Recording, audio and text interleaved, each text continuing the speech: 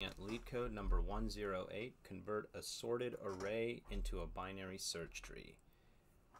Alright, so we're given an integer array nums where the elements are in sorted ascending order, and we want to convert it into a height-balanced binary search tree. A height-balanced binary search tree is a binary tree in which the depth of the two subtrees of every node never differs by more than one. Okay, so here we have a sorted array of -10, -3, 0, 5, and 9, and we create this tree out of it, or it can be this tree. Okay, here's example 2. Okay, and then constraints are nums are sorted strictly in increasing order. Nums.length is 1 to 10 to the 4th, and the values are -10 to the 4th to 10 to the 4th. Okay, so let's think about this. Okay, so here is our sorted array. And the way we want to approach this is we want to have 3 pointers. Okay, we want a left, a mid, and a right. Okay, now with a binary search tree, if the array is sorted, we have to figure out what is the root and what's going to be the left subtree and what is going to be the right subtree. Well, if we want it to be balanced, then the root is going to be in the middle. Okay, we're going to have a mid here. That's going to be our root. And everything to the left of it is going to be less than, and everything right of it is going to be greater than. And that's the idea behind a binary search tree. Everything to the left is greater, everything to the left is less than, everything to the right is greater than. So what we can do is we can initialize these pointers at the 0th index and right at the rightmost index. Okay? And then what we want to do is we want to just create our root out of whatever's in the middle, okay, because it's sorted. And now we can recursively figure out what's going to be on the left and what's going to be on the right, just by passing in these pointers into our recursive function. Okay, so here we're at mid, and we have our left pointer and our right pointer. And so if we want to calculate the left subtree, we want to recursively do it, then all we have to do is just move this right pointer right over here. Okay, and so now it will calculate a new mid. And the mid is just going to be left plus right divided by 2, and then floor that. And right here you can see there's 2 different trees. If you floor it, it's going to look like this, and if you use ceiling, if you use the upper bound, it's going to look like that. So you can use either one, floor or ceiling. I'll use floor for this example. So here we have our new mid set at -10. Okay, it's just the 0th index plus the first index, which is left and right, divided by 2, which is 0.5, and then flooring it, which will be 0. Okay, so here we are going to have -10 on our left. And now the left subtree, there's nothing there, okay? So we just need to figure out our right subtree, and what we're going to do is pass in our recursive function. We're just going to set our left to mid plus 1. We'll calculate a new mid, okay, which will just be 3. I'm going to set it right over here, and then that's going to be our right subtree. Okay, so we'll go ahead and put -3 right over here. Now let's take a look at what's going on in our main function. If we come back up to the root, our left and right and mid are set here. So now when we're calculating the right subtree, all we're going to do is move the left to mid plus 1. So we're just going to move this pointer, left pointer, to mid plus 1. When we get into this level of the recursive stack, the mid is just going to be the left plus right floored and divided by 2. So it's going to be at the 0, 1, 2, 3, the 3 index. And we're going to set that value to our right. Okay, there's nothing on our left, and so we just have to figure out our right, and all we do there is move our left to mid plus 1. And then when we get into the next level of the call stack,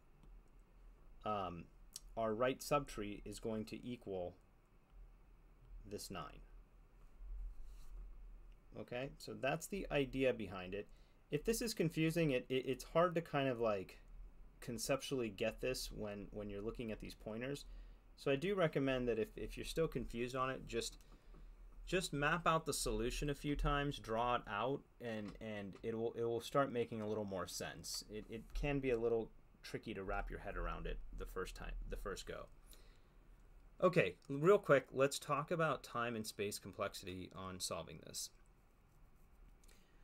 We have to hit every single node. How many times are we hitting every single node? We're just hitting it once, but we have to hit every single node to create this tree, okay? So our time complexity here is going to be O of n, because there's no way we can get through this tree without hitting every single node. Okay, so we'll have O of n on time.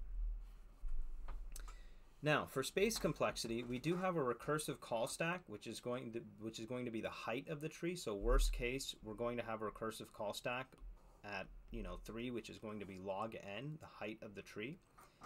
However, we do have to return the entire new tree, okay? And that's going to be relative in linear. It's going to be linear to the size of the input.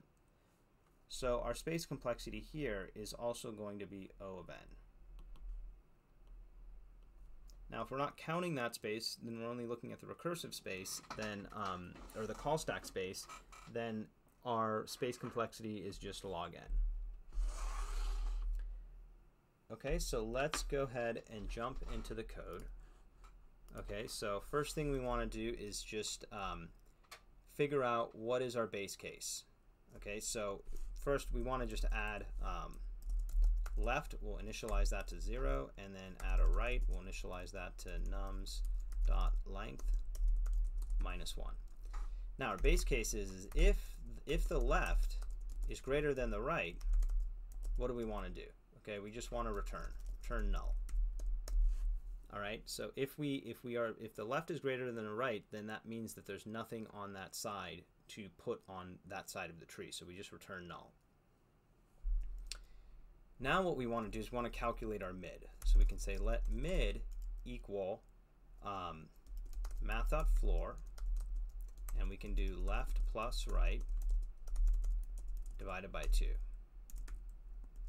Okay, so that'll give our mid index. Now we want to create our root. Okay, so we can say let root equals new tree node, and here we're going to just put in nums of mid, and that's going to give our root tree node. Now we just have to calculate everything on root.left recursively and everything on root.right recursively. So we do root.left is going to equal sorted array to BST, and this is going to take in our nums. It's going to take in our left, and then it's going to take in our mid -1. Okay, so the right is going to be mid -1. And then here we're going to have root.right, which is going to be recursively calling our sorted array to BST. This takes in nums, and this is going to be mid +1 and our right. Okay, so that's going to be our new left and right indices. And now all we do is just return our root. Let's go ahead and run that, make sure everything works. And we're good. Okay, and we're making great time and space complexity doing it this way. Now, other solutions I've seen where they use slice, like you'll do nums.slice, 0 to mid -1 and whatnot. You can do it that way. The only issue is that every time you're slicing that array, you're creating a linear time operation. So it's better to use these indices, because then you're just using this one array, and you get much better time complexity and space complexity doing it that way. Okay, so that is Leetcode 108, convert a sorted array to a binary search tree. Hope you enjoyed it, and I will see everyone on the next one.